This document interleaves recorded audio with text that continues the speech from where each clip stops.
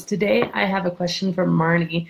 And Marnie asked a question. She says, does regular drinking dull your sense of smell and taste? And this is such a good question. Let me talk about smell a little bit first, because the research that I found, regular drinking and drinking in general dulls your brain's ability to receive input from all of your senses. So that includes smell and taste. But we can talk very specifically about smell and taste. So in terms of smell, I just want to share my own personal experience before I get into the data and the research. When I didn't even realize that, I had to put my nose right up to a glass of wine and kind of move it around to get the aroma to come out in order to really smell the wine. After I stopped drinking, I could smell wine from across the room, still can. It's like, wow, that's so powerful and so potent. So I'm absolutely convinced in my own experience that yes, it definitely dulled my sense of smell.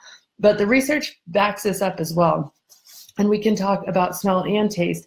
There was a study of 3,519 men and women. They were age 40 plus, and 4+ drinks a day certainly impaired taste across the board.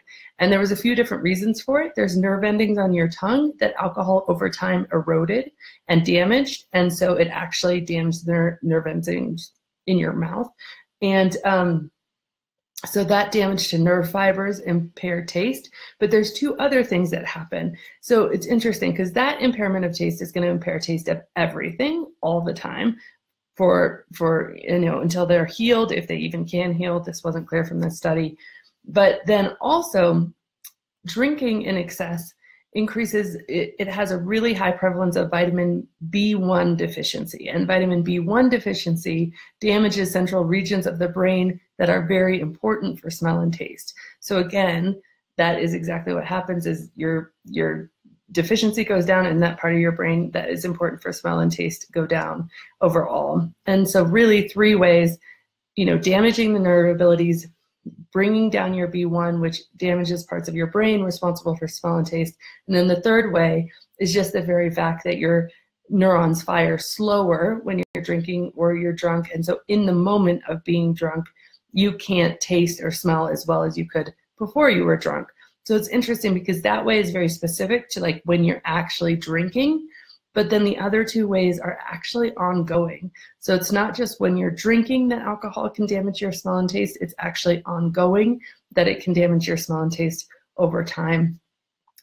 Pretty severely is what it looks like from these studies. So anyway, that was a great question. Thank you so much, Marnie, and have a wonderful day.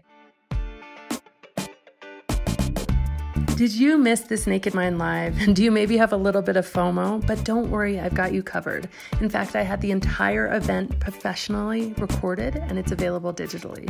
Transformation in your living room. Yep, that is what it's all about. You can grab your digital ticket at thisnakedmind.com/digital ticket. And as always, rate, review, and subscribe to this podcast as it truly helps the message reach somebody who might need to hear it today.